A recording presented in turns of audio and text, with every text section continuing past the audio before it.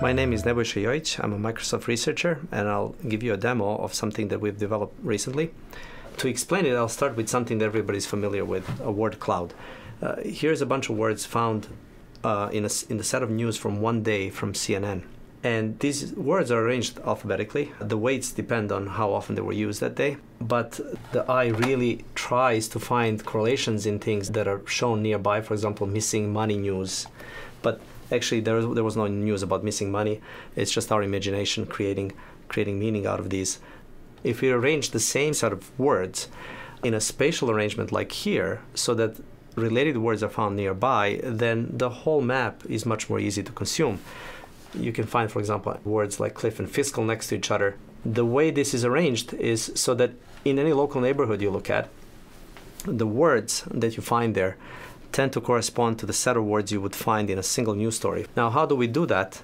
Well, we used a machine learning algorithm that we've developed and that we call the counting grid. The counting grid is a grid of distributions of words. If you take a window into it, then combining all the words from this one area would create the set of words that you're likely to find in a particular news story. Now, if we try to put a lot of different news stories together into a smaller counting grid, then inevitably we will force these news stories to overlap. So here what we see is a summary of a very large number of news stories. And you will again see that your eye now travels over topics that are related. Here you have an area that talks about crime, whereas here you have an area that talks about protests and so on.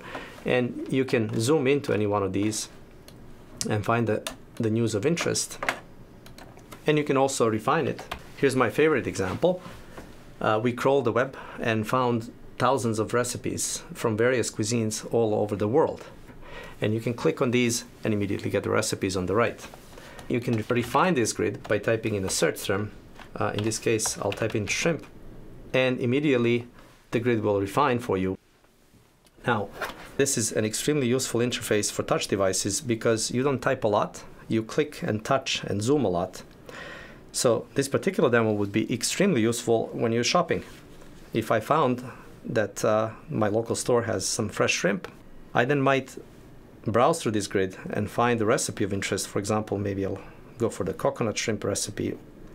So what I've shown you here is how you can take a large collection of documents and summarize them using machine learning and then browse through it using visualization that really matches the representation that machine learning algorithms have come up with.